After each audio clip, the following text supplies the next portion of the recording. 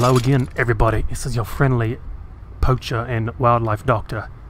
Anyway, everybody, we got another mod here. For it, your main goal is to come aboard. Hold on here. Goodness gracious, this looks insane on... The pet boy looks crazy on my computer monitor. What I'm trying to show you is the location of where you have to come for this armor. It is on the Prydwen, or however you pronounce it. I'm not really sure. But what it is just one moment here. Pull this back up. You have to go buy it. It's the B35C Heavy Boss Armor, which is Brotherhood of Steel. You got to come. Shut the hell up, woman. You gotta know how to keep them straight.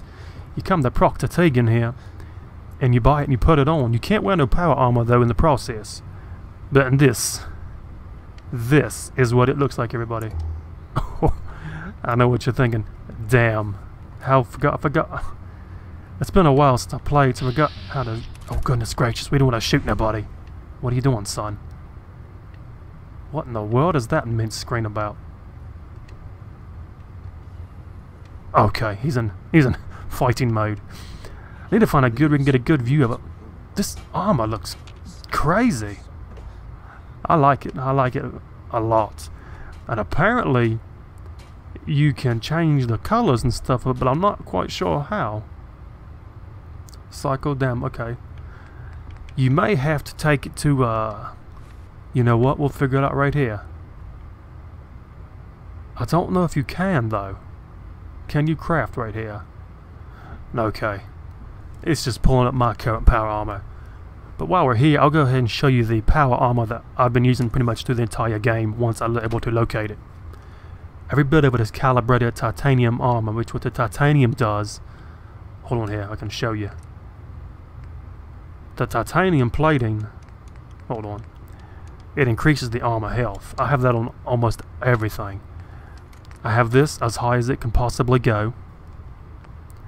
Calibrated shocks, and what those do is increases the carrying weight, where you can carry so much more. Pretty much I have that on every single thing that I have constructed. And the jetpack. The jetpack is very handy at times, especially when trying to cross lakes. If you know how to jump just right and do it, you can majority of the time just float over top of the lakes. But you gotta be careful not to use up all of your points, your AP points. I think that's what they're called. But enough of that. We're not here to talk about this power armor. We're here to talk about this freaking beastly armor right here. I mean, it looks absolutely insane. It is well polished. I like the... I know what you're thinking, Purple Oak. Them with some sick ass glasses you're wearing. Yes, they are. But as you can tell, it looks pretty cool. Even the pet boy looks pretty interesting on it. I'm carrying too much weight because I rely so much. Hold on here. I know what you're thinking. Well, it's Juan Carlos. That's what I named my Xbox One. Commonwealth, but our job is far from over. You don't speak to me, boy. But anyway, everybody, I figured I'd show you this pretty cool power. It's not power armor, but it's basically it's heavy armor. And it's pretty strong. Let's check out the stats of it real quick. Well, they're okay. It's a mod. It's a modded armor, basically, so we can inspect it. Okay, you can inspect it. I think what the description said is it's invisible. Something crazy like that. But if you enjoy me showing you these various mods that I found that are pretty interesting, you can let me know, and I will definitely gladly continue to do more of them, which I probably will anyway. Silly me, right? But everybody, thank you so much for watching. It's been a pleasure. I hope you've learned something here. I hope you have. If you haven't, go back and watch the video again.